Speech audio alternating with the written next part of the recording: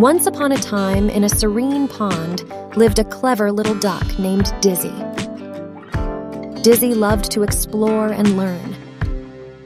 One sunny day, Dizzy spotted a shiny object near the pond's edge.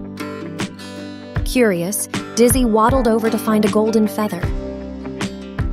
Excited, Dizzy proudly showed the feather to the other pond animals.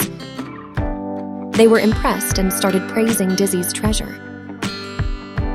Soon, Dizzy felt a surge of pride, thinking the feather made them special. As days passed, Dizzy's attitude changed. Dizzy became boastful, ignoring friends and bragging about the golden feather. The other animals felt hurt and left Dizzy alone.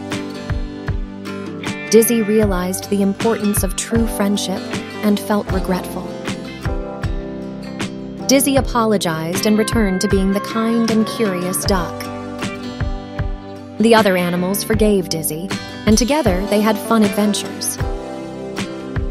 Dizzy learned that real treasure lies in the love and companionship of friends, not in material things. And so the wise little duck, Dizzy, taught everyone that a humble heart and true friendship are the greatest treasures of all. Please like the video and subscribe to the channel, and don't forget to press the bell icon. Take care of yourself. We will meet in next story. Thank you.